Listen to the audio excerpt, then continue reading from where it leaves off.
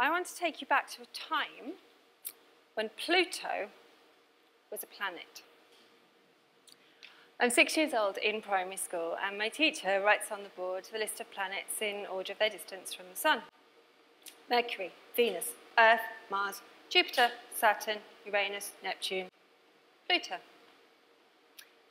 Only I know she's wrong. I know this because everyone else has a crush on Jason Donovan, and I have one on Patrick Moore. My brother had his book as a Christmas present, and I've read it. And in it, Moore says that the order of Neptune and Pluto changes. Right now, it's Pluto-Neptune. So I stick up my hands and I tell my teacher, because I'm 6, and I have no idea about social boundaries, or the fact that being corrected by a child's going to really annoy her. And she says, oh, but your brother's good at science. I thought you'd be good at arty things. Now, let's leave aside the gender stereotypical assumption I think she made there, hard though that is, though as an aside, if you have a daughter, please take her to science museums. But this is the moment when I first realised the divide between the arts and science, that they must be kept separate somehow for some mythical reason, and how our education system enforces that and pushes you down one path or another. And I grew up resenting that. Fast forward, her prediction proves true. My brother continues to be good at science. He did a maths degree, I did an English one. But a few years after graduating, I pick up a book, John Carey's What Good Are the Arts, and I read his argument that poetry and algebra are in fact pretty similar. They're both after a boiled-down truth. And I start thinking about my early love of the sciences and scientific discovery, and I write a play about the first human vivisections. And a few years later, I realise that science and medical themes are increasingly creeping into my work. And I start to question why. I conclude something quite stark. I passionately believe in theatre. I believe in its power to influence and change thought, and that changing thought can change lives and society. I believe in society. I also believe that if theatre is to continue to be relevant in the 21st century, then it has to engage with scientific thought and any ethical considerations arising from that. Why? Well, to explain, we need to look at what theatre's for and how it came to be. When humans first discovered fire, this is a potted history of theatre here, so bear with me, we sat around campfires and we told each other stories, one voice. Then the chorus came along and we had, essentially, 2 voices, dialogue, and then characters, and boom, there it was. We now have film and telly and radio drama, but there is still something very powerful about us all coming together into one space to explore what it means to be human. Because I think that's what theatre does explore. And it can be Hamlet banging on about something or other, or a comedy, but the currency is the same. What it means to be alive and how we navigate that. And that hasn't really changed since we sat around the fire.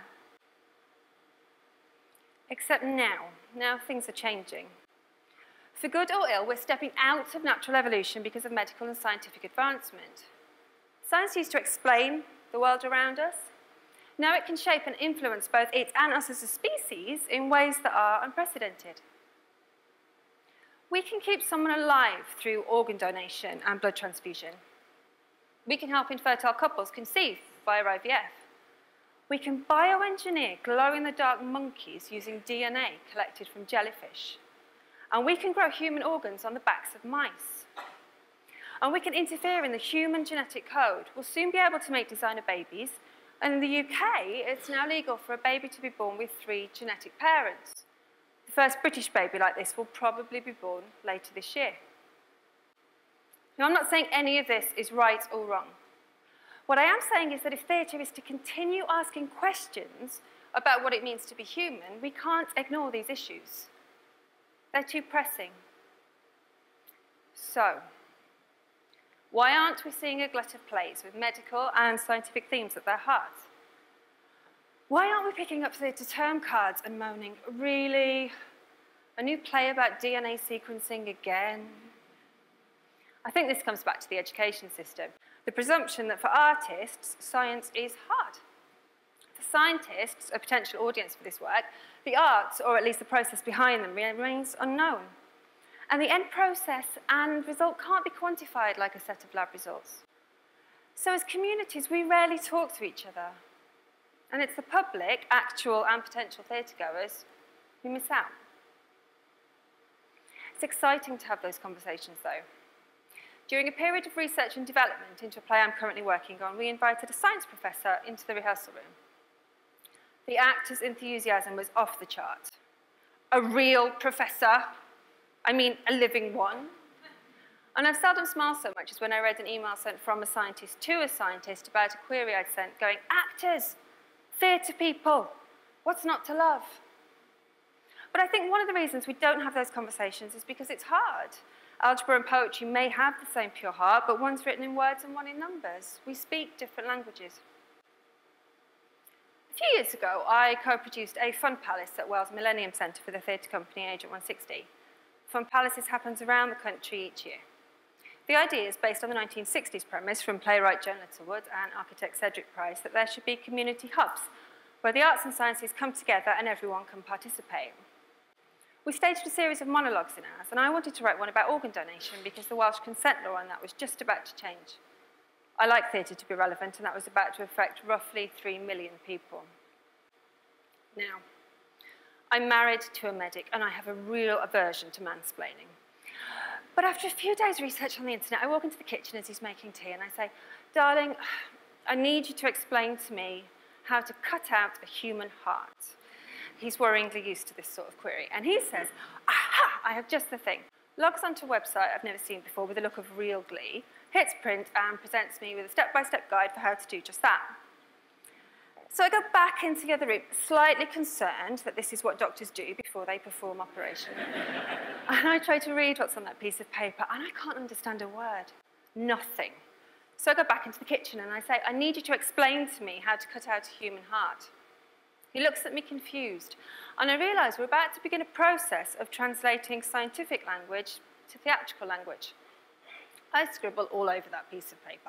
I write down what a heart smells like, what you'd see if you were in the operating theatre. I condense parts of the operation a little.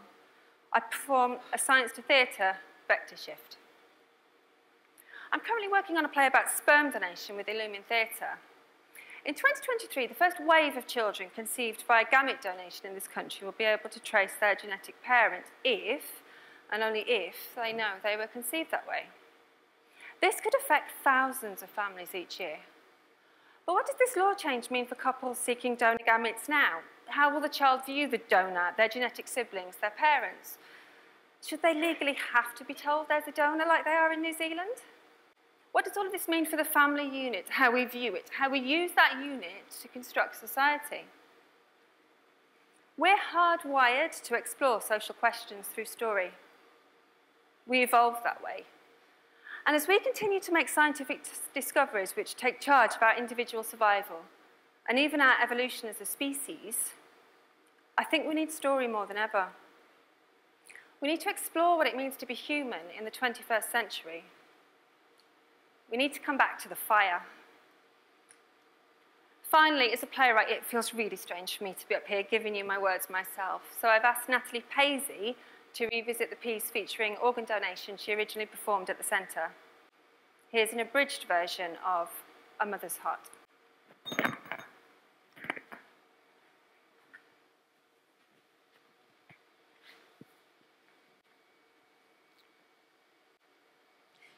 It starts with Reese, my son. That's where my heart story starts. We're in a bus shelter, one just outside from here. I am attacking his face with wet wipes when I feel it. My heart banging inside my chest like a warning. I try to ignore it, but it won't stop. The bus arrives early, but the driver says we can get on. I tell myself it'll stop soon, and I pay. I park Reese in the pushchair space. I breathe out, in again. 5 minutes before we leave. What is wrong with my heart? I go over some facts I learned from uni, repeat them like a prayer. The human heart beats 100,000 times a day. Every day, it pushes 2,000 gallons of blood through 60,000 miles of blood vessels. A woman's heart is 20% lighter than a man's heart. A woman's heart is smaller than a man's heart.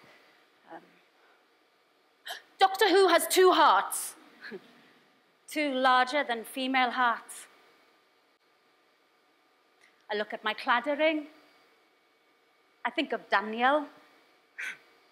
Rhys is the spit of his dad. A smaller heart doesn't love any less.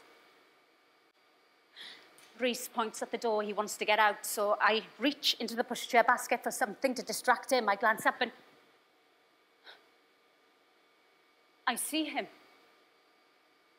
accelerating towards us. He's on a motorbike. He's heading for the bus, for the window by me and Rhys. And my heart, it's screaming at me. It's telling me to... I take the brake off the pushchair. I shove it down the bus, and the bike hits my seat. Me cracking in pain. My ribs are breaking. I'm thrown to the right. I fall on my back. I turn my head to look at the pushchair. And a woman is taking Rhys out. She looks at me. Darkness. My heart story is settling into darkness. I don't know where this darkness is. I try not to panic, but I need to become conscious. How do I do that? Rhys. I need to be with Rhys. He's not good with strangers. He won't settle. Sirens. I can hear sirens. And Daniel's voice. He's calling my name. Again. And again. It's working. I'm coming back. And a machine. I can hear a machine. It sounds like the sea. Waves. Darkness. Back to darkness. No, this isn't right. I need to be with Rhys. He's always with me. What the... My heart wants to panic, but it can't. Something is controlling it. My heart doesn't beat like this. Love's not robotic. Rhys! Sunlight. A hospital room. Oh, this feels different. I feel less grounded. I'm standing next to a hospital bed with 2 women. Doctors. There's a woman in the bed, unconscious.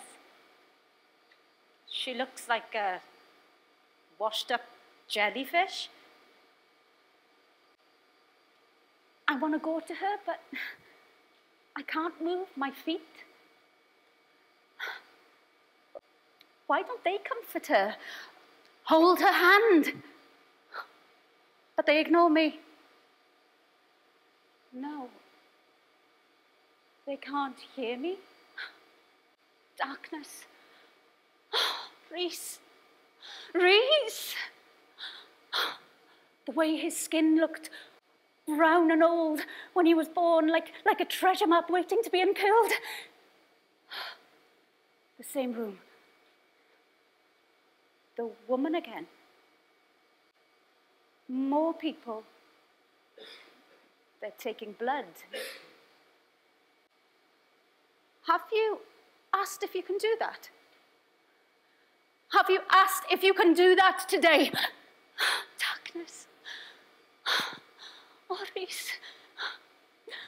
The way he rubs ice cream on his face from the cone and says he's doing his makeup, his Bobby Brown. Oh, the way he'll only fall asleep if I hold him tightly next to me in his bed, like we're in a ship's cabin being tossed by the waves. a different room. Artificial light. The woman. The people are wearing masks. A man stands over her. He's middle-aged and portly. He takes out a knife, cuts through, and a saw, and I don't want to see this. He opens her chest. He's inside her chest.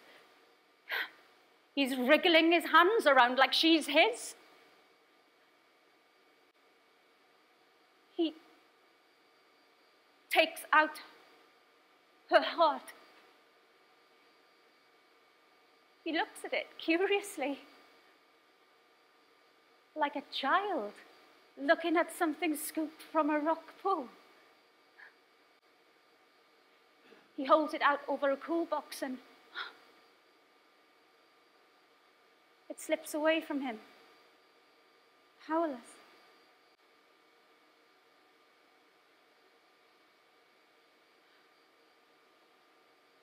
The woman's left hand sticks out from under the blue sheet. She wears a cladder ring. My cladder ring.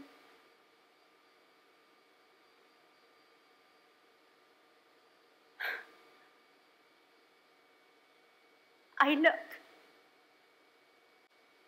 at my heart.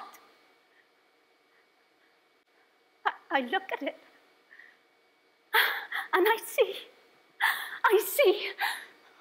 One of them snaps the cool box shut and runs out of the room like she's scared I'll wake up. I close my eyes. I send myself back to darkness.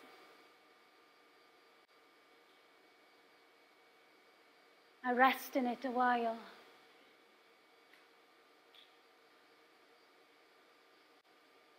I open them here. Because one day Rhys will come here and I will tell him.